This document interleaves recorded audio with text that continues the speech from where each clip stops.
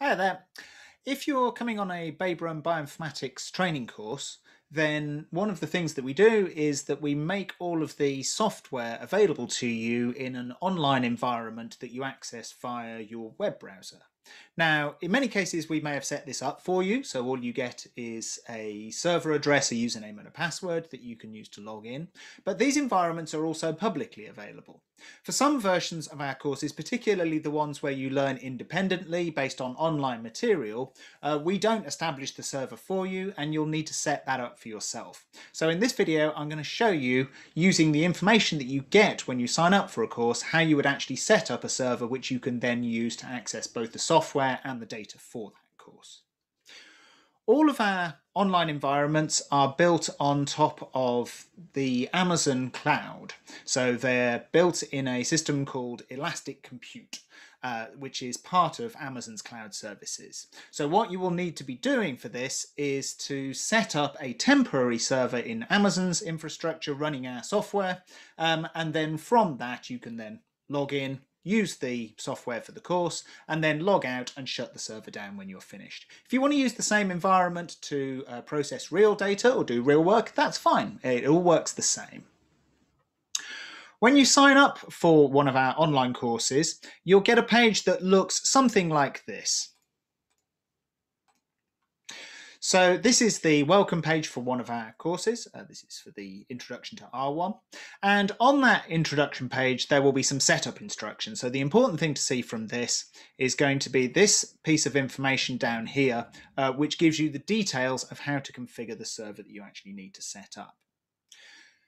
To actually set up a server, you will need an Amazon account. So if you don't have one, either you will need to create one or you'll need to get your work to set one up for you. And then in a web browser, you need to go to console.aws.amazon.com, okay, which is the base interface for the Amazon services. Now, I've logged in this session, so I'm just seeing the console straight away. You will need to put in your password to get to this stage. The first thing you should check when you come in is which Amazon zone you're located in. So Amazon has different data centers all around the world, and generally you want to pick one that's close to where you are physically. Now, normally it does a pretty good job of picking one for you, but it's always worth checking. So up here on the top right, you can see a little drop down that says where you are. So I'm currently assigned to the London zone, but you can see where all of these are around the world and pick the one that's closest to you. All of these zones operate independently, so wherever you set your server up, that will also be where you see the details of the servers and also where you're going to close it down from. I'm going to stick in London because that's fine for me. And then I need to go to the EC2 section of Amazon, which is the Elastic Compute Cloud, which is the thing that allows you to set up temporary servers.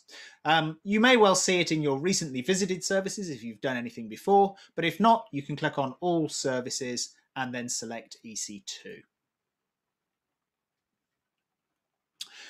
So inside here, we have a list of the servers that we already have running. So at the moment, we can see that in my account, under instances running, I have nothing. So I'm going to start up a server using the details that I got in the course instructions, and then that should allow me to access it. So to start a new server, you click on the button that says Launch Instance, and we're not going to launch it from a template. We're going to do a completely configured instance launch. Okay, at this point, you're going to need the information that comes with your course. So in the course page down here, there are some pieces of information that tell you how to configure the server. The first page you get to is the base image, so which operating system the course is built on. So down here it tells me that the base image for this course is this CentOS 7 x64 with updates. So I can just copy that. And if I go into here, I can then search for that in the search box here. Now, to start with, it's going to search in Amazon's own machine images, which it often won't find, but all of them will be present probably in the what's called the AWS marketplace. So if you click on that, you should then see this is the image that we want to use. Once you've found the image, press select. It will bring up a scale of charges for using this. Now, there are two levels of charge. You pay per hour for using the server that you set up. Okay, so Amazon charge you by the hour. As you can see, it's not very much. So depending on the size of server you've got, it's going to be somewhere around sort of 10 to 20 US cents per hour. All of the images that we use are free to use the software on the images. So if you get to here and you see something where the software value in here is not 0, then go back a step and check, because all of the images we use are free images. You can scroll down, and once you've checked this, press continue, and it will move on to the next step. The next thing you need to select is how big a server you're actually wanting to set up to run the course on. And again, that's one of the pieces of information which is given to you. So here it says the server type, and it tells me that the server type for this course needs to be T2 medium. So on my list of servers here, I can see the T2 medium is this one. So I just click on that. Now, don't at this point press the blue button, which allows you to skip through a load of options, some of which we need to set. We need to go through to the next button and say configure instance details. Okay, so make sure we press that one to move to the next page. Inside here, there's an awful lot of settings that you're not going to need to touch. We're only going to set up one instance, so that's fine. The bit that we do need to change is right at the bottom under these advanced details. So this last box down here says user data, and inside the user data, we can paste a configuration script that does all of the setup for us. On our course details on here, you'll see there will be a user data section, which is a very small script, which you can again just copy and paste into that box. Okay, and that will then do all the actual configuration once the server's started.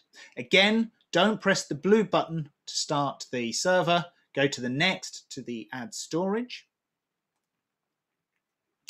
In here we see the amount of disk space that the server has, and this is another aspect that we tell you what is needed for the course. So here it tells us that the course requires 20 gigabytes of storage.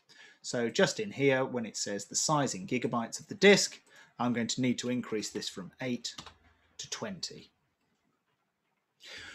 We can then step through to add tags. Tags are ways in which we can annotate the servers that we set up, but you're not likely to be setting many of these up, so I'm not going to put anything in here. What we will need to do is to configure what's called a security group, which sets up the firewall on the server. So we haven't got any security groups set up, which is what you won't have to start with. So we're going to create a new group. By default, the only thing that will be allowed to get to the server is SSH, which we can leave on if you want. We're not actually going to use that directly.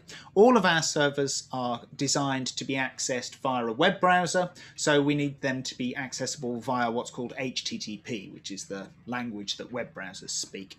So we need to press add rule, and under add rule in the type, we can simply select HTTP from this list. Okay, so if we look down here, HTTP is there. So if we do that, it will fill in the details for us. And then finally, we can go on to review and launch. Okay, it's going to give us a warning to say, no, this is open to the world, so anyone can potentially connect to that, but that's okay. There's then a review of all the details. And finally, we can go to launch. Now, what it will make you do at this point is to assign a security key to the server. You're actually not going to need to use this because you're going to go in through a web interface, but it will make you do it anyway. So if you've created any security keys in a previous session, you can just select them from the list. But for the first time you come in, we'll say create a new key pair. You've got to give it a name. Okay, so I'll call this my course. And then you have to download the key pair. So it'll download a little file called a PEM file, you see on here, that you can just save somewhere. And then you can launch your instance. Okay, so now it's setting up the server that I've just selected. And once it's done that, it will direct us to a page where we can see the status of it. So here it says the following instances have been launched, and if I click on that, it will take me back to my little console, and we can see the status of the server. So at the moment it's pending. Very shortly it will turn into running, but even after the server is running, it's generally going to take about 15 to 20 minutes for it to download and configure all the software that it's going to use. So I'm going to pause the video at this point, and then I'll come back when it's had time to build, and then I'll show you how to actually use the server. Okay, it's now a few minutes later and the server will have had time to build. We can now go through to the web interface and log into the server that we've just created. To do that, we're going to need two pieces of information from the server details that we can see in our EC2 console. So the two things that we're going to need are going to be the IPv4 address, something that looks like this, 4 numbers with dots in, and we're going to need the instance ID, so that will be this value here. The instance ID will always be shown on here. If you can't see the IPv4 address, you might just need to scroll across to see it. If you still can't see it, then if you click on the little options button up here, then you can make sure that it's turned on inside the list of columns that are visible to make sure that it's definitely there. To connect to your server then, simply copy this IPv4 address, open a new tab and paste that into the search bar of your browser, and it will take you to the server that you've just created. You'll then see a login page. The login page may not look exactly like this. There are a few different styles of this where we use different systems for different courses. So a Python course will look different to an R course, which will look different to a sequencing course, for example. But in any case, you'll see some kind of login page with a username and password. The username to log in is always student. Okay, so we don't bother listing that because it's always student. And then the password is going to be the instance ID of your server. Okay, so you copy this value and paste that into the password box and then sign in. And then you'll get to whatever interface the course that you're using provides, and both the course and the data for the course should all be ready and waiting for you at that point. Okay. When you've finished with your server, so you've got to the end of your course and you're all done, you will then need to close down the instance that you'd started, okay, because remember, whilst this is running, you are being charged a few cents per hour to run this.